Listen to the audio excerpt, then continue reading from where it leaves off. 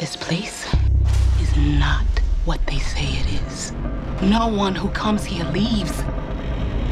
I was determined to make the character of the TV show very different from the one in the comic books. I wanted to give him more complexity, really. So my starting point was Robert's book, The Rise of the Governor.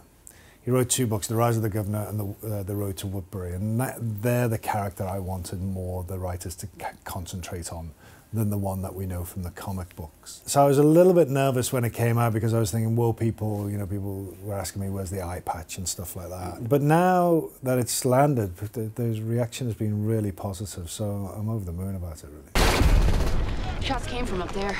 I'm gonna check it out. No, I'll handle it there. Sometimes spiders get in through the side fence. There's no need for anyone to panic. Someone help! What happened?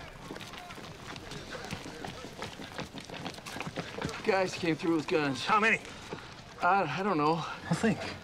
6 or 7 guys. I'd never seen them before. Are we under attack? What should we do? Hey, everyone, please just go home, lock your doors, huh?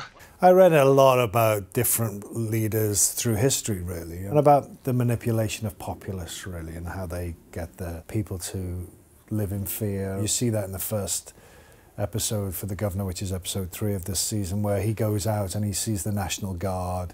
They're there, they're all equipped with, they've got their weapons and stuff, and you think, oh, this is great, this guy could welcome them back to Woodbury and fortify the place.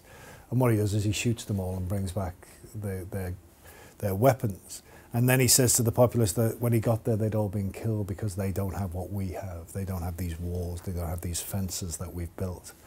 So he makes them secure in their self, but he paints a very dark picture of the outside world, and he's able to control that. Prison's the perfect place to hold up.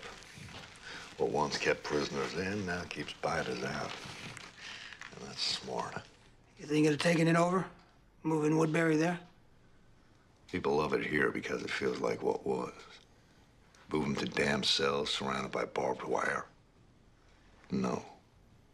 We gotta take out the group that's living there. Let the biters move back in. No one will be the wiser. I don't think he inhabited leadership like that in the world before the event. It's been forced upon him slightly. So in that way, he's making it up as he goes along. He's pushing at doors to see if they open. He's pushing buttons. I think in the scene with Maggie, when he's sort of interrogating her, that's not a seasoned interrogator. He sort of tries different things and they work with her. And he's amazed at that. But it's a challenging world he lives in, and I think he's becoming a victim of his own power, his own darkness. What can I say?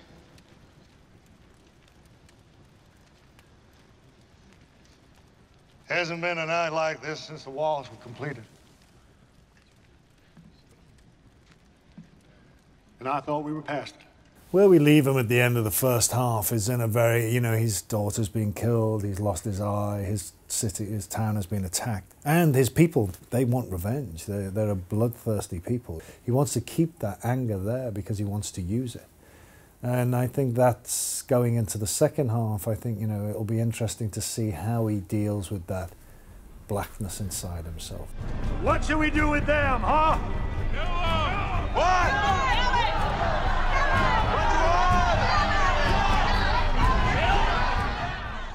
What I've liked about the season so far is it's full of surprises. What you think is going to happen doesn't happen, and when it does happen, it happens in a different way than you thought it was going to happen. It's surprising in its development, and I hope that surprising nature will carry on into the second half, particularly around Rick and the governor and what's going to happen between these two men. Because, they're not dissimilar people, I think.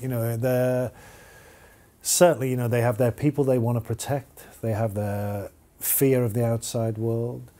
Rick is a very different character this season to the seasons we've seen him before. He's, he does things in that prison. When they take over that prison, he does things which the Rick before would have had a real moral conscience about, and he doesn't have that. He seems to be very happy to shoot these guys or fight real people as opposed to walkers.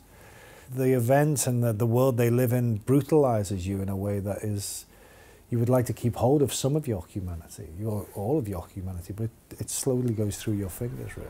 And I think that's happening to Rick as well as happening to the governor. You wanted your brother. Now you got him.